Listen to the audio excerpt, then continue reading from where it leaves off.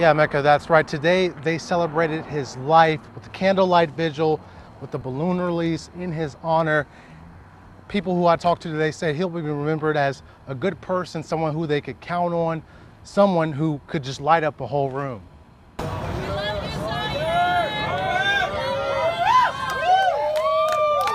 Gone. Edmond's lost a wonderful young man, but never forgotten. We'll carry his spirit with us. Loved ones of Sawyer English taking a few moments to cry, laugh, and reminisce. I feel like I need to say something about the time they spent with him. I feel like my boy wouldn't want us to be sad.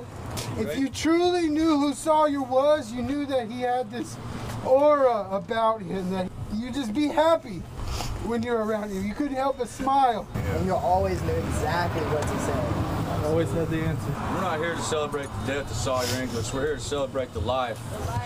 Yeah. The love that Yeah. We love you, Sawyer.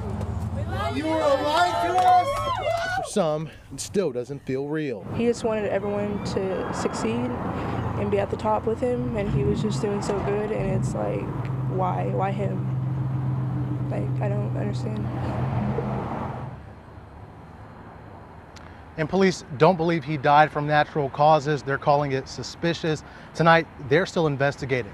Reporting from Edmond, Paris Jones, KOCO 5 News.